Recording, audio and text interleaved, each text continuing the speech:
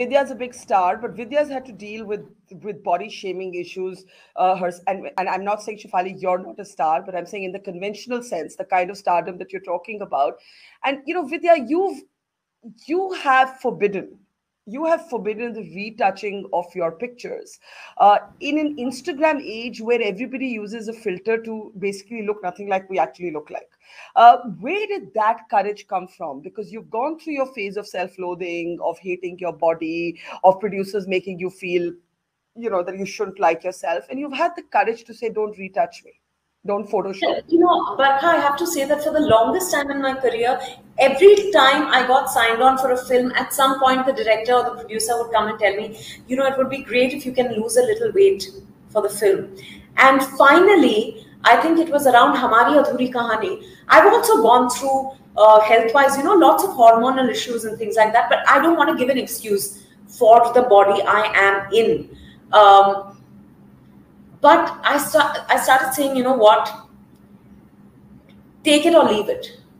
I have it. It's a huge challenge for me to lose weight, and I won't be able to do it. So if you want someone of a different body frame, please go ahead and cast someone else. It's not me you're looking for then.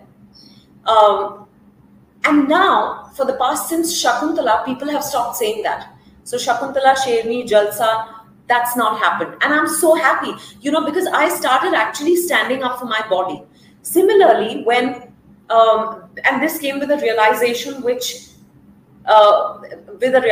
that the body is actually keeping me alive, and I've spent most of my life hating my body. It's ridiculous. Someday it's going to shut down and then there's no point of anything, right? But yeah, but also about the retouching of pictures, I just feel it's the fear of being found out. You're seeing me in person and I'm one body, and then in my pictures I'm something else.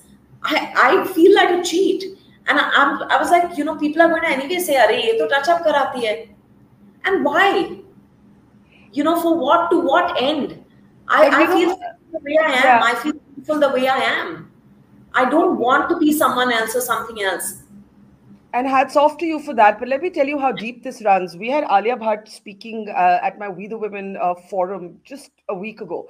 And she spoke about how she, in therapy, discovered that she, at 29, has body image issues. She doesn't like her body. So, you're talking about somebody maybe a generation younger who's also grappling with this. I mean, Vidya, when is this going to end? When are we going to stop hating ourselves? I don't know. I think because I think primarily because we've been seen as objects of desire, and we've seen desirability, we've equated that with a certain kind of body, which is so deeply ingrained. But actually, if you see the sculptures and you see even the Romanesque paintings, they're all wholesome women.